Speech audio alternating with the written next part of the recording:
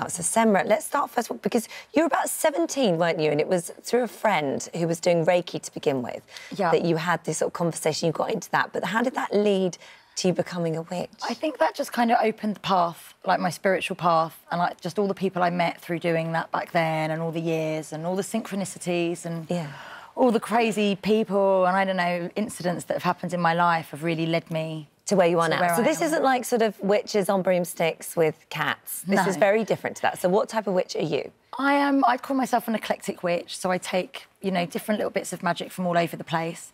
And it's all about self-empowerment and doing rituals to help you manifest, connect to the moon and make you feel really good about yourself. Can you cast a bad spell? I wouldn't cast a bad spell. You have cast a bad spell. I haven't. It's not in, you know... spells that haven't worked. Oh, a bad spell. I thought you meant an evil spell. No, not evil spell. Occasionally they don't work, but I just generally think if they don't work, it means it's not meant to be.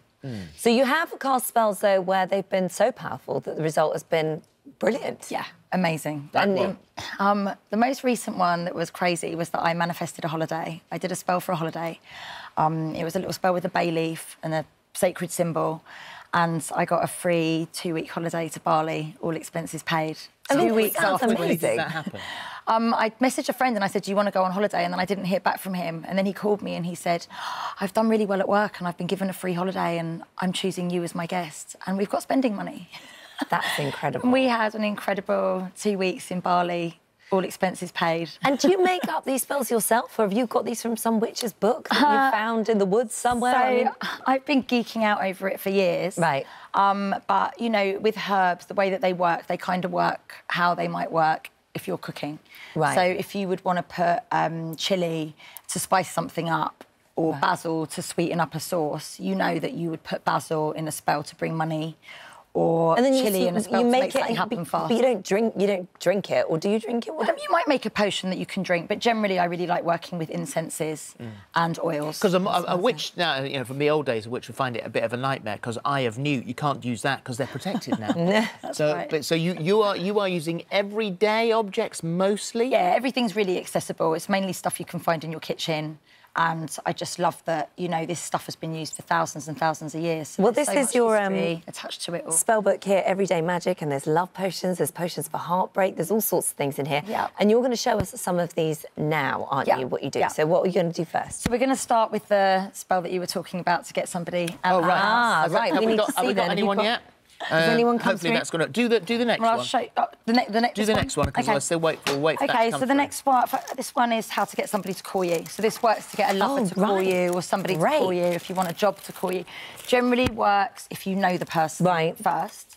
Okay, so if you write down the name. So I've got a name. It doesn't have to be a lover, though, because obviously that would fit in very nicely to Vanessa's phone in. Not so good for this. So we'll write down the name of just a person you'd like to call you. A person you'd like to call you. Write it down in a little list 9 times. Okay. 9 times? 9 times. So starting at the top and then going down 9 times. Write their name, their full name. We've only got 3 minutes back. Write fast. Can I just put ditto marks? Yeah, there you go. And 1, 2, 3, 4, 5, 6, 7, 8, 9. And then what you do, you'd put your name at the end. Yeah. And then you'll write call me. And then we've got some attraction oil here. So this has got patchouli, which works like a magnet, lodestone crystal, which is also a magnet, and 2 sticks of cinnamon, which signifies 2 people coming together. And, oh, you've gone too fast. But what you would do is you'd anoint it in a clockwise direction. On the actual... Open it up. All right, OK. So what you'll do is just go round like that, and then round like that, and then fold it 3 times towards you. Oh, 1, 2, 3. And then what you do is you put it to the back of your phone, or you put it underneath your landline, and within 7 days, that person will call you. Within 7 days? Yeah. OK. Who did you write? I wrote a school friend of mine. Ah, that's good. What did you write? National Lottery. Very good. If they don't call you, then it's a sign that, you know, maybe you shouldn't be speaking. Is that right? Take it as a sign from the universe, Have we got the getting rid of people? Right, OK. So this is Lacey. Where's the information on Lacey, then? So Lacey said she'd like to get rid of her lazy husband. There he is. OK, so she needs to make some black salt. He's gone to sleep when he has things to do. So what would she do? Now, she needs to make some black shoes for this, doesn't she? Shoes are good, yeah. Well, you can write it down and just put it on the paper and then just rip it, you know, just kind of like rub it all over the paper because it's powerful. So this is black salt. So it's a mix of like burnt sage, which is really great for protection, and old charcoal from spells that I've used. So if you are making spells, you can have the charcoal and salt. And so what you would do is just take a little pinch of it, like that, pop it in there. And then, because you want it to work fast, you can use cayenne pepper. So pepper, speeds it up, makes things happen really fast. So you pop a little pinch of that in there like that. Yeah. And then what you do is you pop it in the pestle and mortar, like that. And then you can blend it. If you're blending stuff to go away, you go anti-clockwise. If you want stuff to come in, you go clockwise. Oh, right. So you can just do a blend. And you put that in their shoes. And then what you do is... They're going to see that it's in there, because cayenne pepper's going to make everything go orange. Put it in the tip. So that makes it go away, and then... Put it in the tip, and then make their shoes face the front door. Yeah. And then put a pinch in each in the tip. And then that 7 days, they'll be gone? Yeah, and it works fast. But also, you have to be aware, because sometimes this can work in magic works in mysterious ways. So this could be a situation where all of a sudden something might come up that you get to leave. Or, you know, like, things can work in different ways. So it might not just be necessarily them going.